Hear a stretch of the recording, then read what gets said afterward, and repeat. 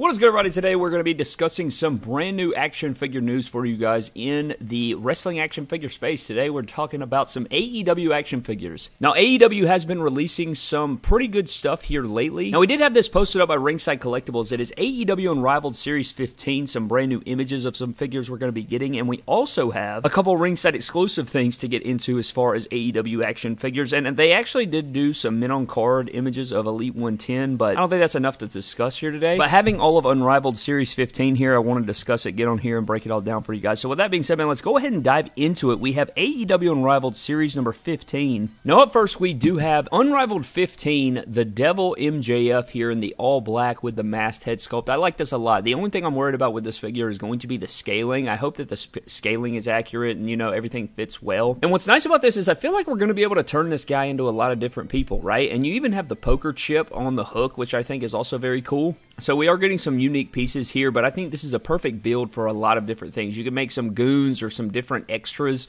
with this figure as well, but the devil mask looks really good. I like the sculpt work and everything. Of course, we don't have the figure in hand. We don't know what it looks like altogether, but here in the render shot, it does look good. So I am excited for a Devil MJF. Very unique figure. Should be very fun. But we also have a chase variant of this figure, and the chase variant of this figure is essentially the exact same figure, but it is going to be MJF unmasked. So you're kind of getting the exact same figure, but the turtleneck's kind of pulled down, and he does come with a head sculpt, or a hand sculpt, I should say, that is holding the mask, and he also comes with a scarf. So I like this as a chase because it's a little bit different. I do wish that the original figure did come with that same sculpted hand holding the mask, but the chase variant version is going to be this here, with, like, holding the mask. I like the MJF likeness. This could actually be the best MJF head sculpt we've seen from AEW. So, but this is the MJF Chase 1 of 5,000 Unrivaled 15 figure. But I do like that hand sculpt holding the mask. I think is very unique. You know, we've seen separate mask sculpts that are loose, but having one that's actually sculpted into the hand is a pretty cool deal. But I like the likeness here in the MJF head sculpt. It's going to be interesting to see how it all plays out when it's here. But this was the Chase variant in the set here, and the other Chase variant in the set is going to be Ethan Page, and I think the gold version is going to be the 1 of 3,000 rare edition. So the Ethan Page rare 1 of 3,000 will be the black and gold version of Ethan Page. And I like Ethan Page, so I like this figure. He's going to come with his jacket and what have you. And we actually have a look at what these figures are going to look like in hand, or what they're going to look like for the most part. So I imagine these figures are probably going to be coming soon, you know. I would imagine so, because I do believe the Major Pod uploaded the photos of the figure itself. And they have a look at the regular edition and a look at the Chase. And I like this torso that they're using for Ethan Page. The only thing that I'm worried about is I don't like this head sculpt. I don't think the head sculpts look very good, and I don't like that he looks like he has a giraffe neck. Like, he does have a pretty long neck there, and he does have a rubber jacket. I wish that rubber jacket or rubber accessories just need to be discontinued, to be honest with you. But we do have a look at the regular edition and the Chase edition in what seems to be probably prototype form, but this may be their final editions. I don't know, man, but I don't think it would be that difficult to find a torso for your Ethan Page figure if you wanted to switch that. I don't think it would be that difficult to find that, you know, but you never know. But I don't really care for the smirking head sculpt. I definitely like the screaming expression over the smirking head sculpt, but I do like the torso. I just think that the head sits a bit high. Now, I don't know if that's something that's going to be able to be fixed. Maybe you can mod it a little bit, dig in there, and make it sit a little deeper.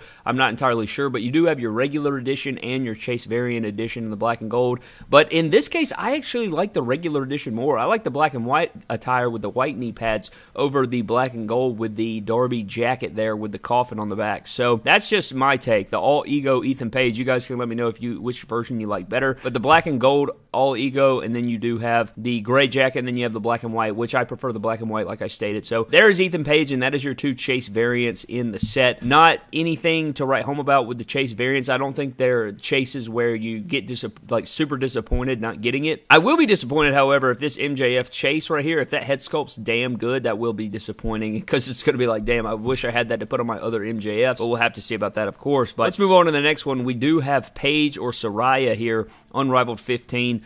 I don't know, man. Not a big fan of this head sculpt. Head sculpt kind of is giving me some Michael Jackson vibes here, but we won't really know until we get it in hand. Sometimes, you know, the render is better than the actual thing. She's going to have a rubber jacket. I don't really care for rubber jackets, like I stated. I just, if you have a jacket and it's rubber and you can't articulate the arms, I just have no use for it, man. I'm going to put it in a drawer and never pull it out. That's just kind of how I am with rubber accessories. I'll use it if it's a duster. I'll use it if it's you can put, you know, it's one of those sleeveless muscle tees that's like the Rey Mysterio style or the Ryback style from back in the day. I'll use it that way. I'm not using it outside of that, man. I don't like rubber accessories. I just put them in a drawer to rot for eternity. That's how it goes. But we do have Paige or Saraya here. I'm not that confident in the head sculpt, you know, so we'll have to see when it comes to fruition. Sometimes the render shot looks better than the final production. Sometimes the final production looks better than the render shot, so that'll be one of those things. But let's move it on. We do have Daniel Garcia here in the blue, and I like the attire. I feel like he's looking a bit lean here, man. He's looking pretty damn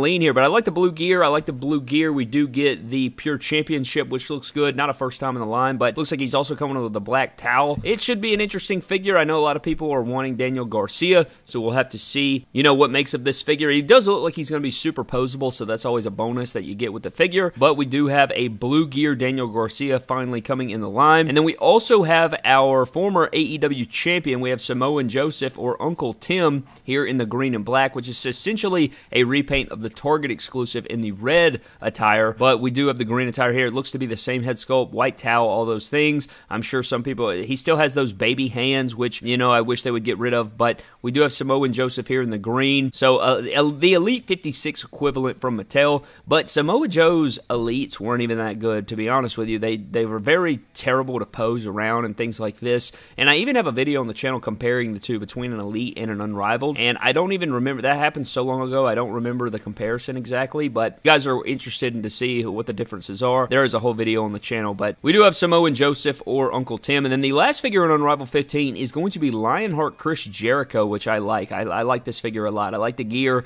I'm not big on this head sculpt, you know, but I do like this, and it kind of would be intriguing to torso swap this and then try to make an actual Lionheart version of Chris Jericho. Wouldn't that be pretty cool to just use the lower half and make an actual throwback Chris Jericho? This is still cool. I like this. I don't know how I feel about the head sculpt. Kind of difficult to tell, but we have so many Jericho head sculpts you could really choose from to see if you could find one you like. But I don't know. We'll have to see when this comes out. I don't know, he's looking a bit, it looks like his chin is a bit pointy there. We'll have to see when it comes out, but I am looking forward to the figure in terms of what the gear is going to look like, how the head sculpt's going to finally turn out. But I do have Lionheart Chris Jericho, which I think is at least a different take on Jericho and not the same black leather pants or something like that, which is always nice to see. So we are getting a Lionheart Chris Jericho, but we also have a few more things here to discuss with AEW. We had this leaked out. I think this is going to be a Target exclusive. It is a Target exclusive Britt Baker in the pink gear from the Owen Hart tournament. And this looks sick as hell. Now, it is a repaint Britt Baker, but I like the head sculpt. I love the gear. The black, pink, and white is right up my alley. And she comes with that commemorative championship, which is cool. Even if it's not, you know, the biggest or grandest championship of all time, still a sick figure, still a sick gear.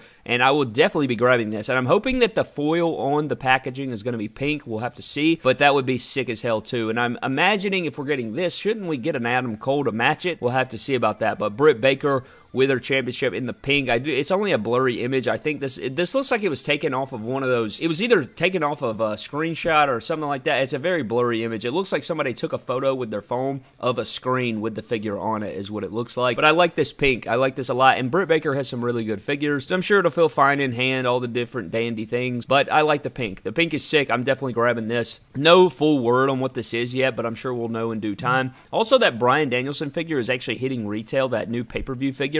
I think on the West Coast, that Bryan Danielson pay-per-view Revolution figure is hitting. So if you guys are interested in that, you definitely need to go check that out. But Britt Baker in the pink is another figure we have. And then we also have a look at the packaging for the Jericho Housen figure, which is pretty cool. You know, AEW is always going all out on their packaging. I like it. It's got Jericho Housen. It's got like the split. You have like these diamond studs with the spiral. Very cool. You know, I say what you will about the figure itself. I'm not the biggest, like, I understand what they're going for there. It's not my favorite release ever, but it is a unique figure, and you do have the Jericho Housen there. And he's got the, you know, the Danhausen attire. He's got the cape, the face paint, and everything going on, but the packaging does look good. I wanted to plug in the packaging and talk about this if you guys are interested in that. We do have a Jericho Housen update, and then last but not least, we have a ringside exclusive Jeff Jarrett AEW Unrivaled figure. Very cool right here, man. You know, we were robbed of the Ultimate Edition. He jumps comes to AEW, but hopefully we will get this AEW version, and if he ever signs a Legends deal or goes back to WWE, I'm sure we will get that Ultimate Edition Jeff Jarrett, and we'll probably get more versions of Jeff Jarrett, but he comes with a guitar, he has his red duster. See this, if this is a rubber duster, which I'm sure it is,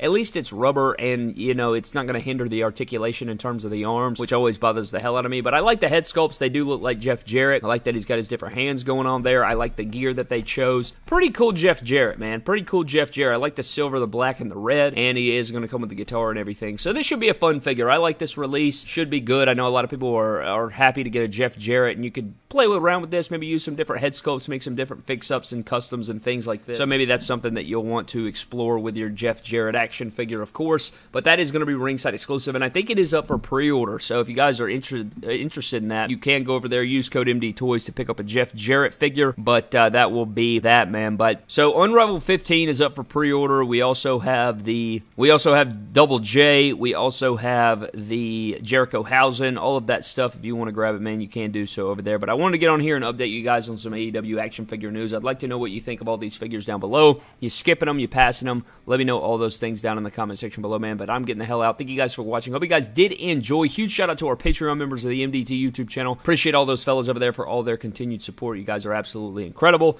But I'm getting out of here, man. Follow me on Instagram, Twitter, and TikTok at MyDamnToys. I'll see you guys in the next video. Have a blessed one, and I'll catch you later.